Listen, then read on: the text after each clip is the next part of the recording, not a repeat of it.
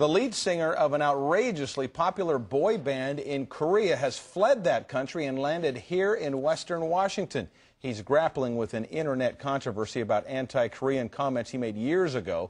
Tonight, KOMO4's Ray Lane sorts out what's going on. One of the most popular pop stars in South Korea is holed up, and of all places, at his parents' modest home in Edmonds. His father tells us his son is confused right now and doesn't want to talk. Hey, what's up, guys? This is Jay from 2 p.m. The spotlight is on Korean-American singer and dancer J-Bomb, also known as Jay Park in the U.S. He's the former leader of the boy band 2 p.m.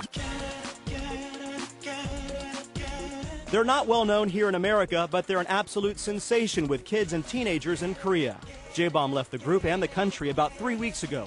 That's after the internet lit up with outrage about an "I hate Koreans" comment he made several years ago while training there with an entertainment company. We just want him to know that we support him no matter what. We found a couple of diehard fans in Tacoma who desperately want J-Bomb to reunite with his group. It's interesting to have him so close, but it's also disappointing that, he won't be with his bandmates, but whatever happens, happens. I think if someone is a true fan, that they will not try to do anything to invade his privacy, and they will leave him alone to show their support. There's such a devout following, a massive worldwide response to a story posted on KOMOnews.com overloaded our server. A plane even flew over the Seattle area this weekend with a banner to get J-Bomb's attention.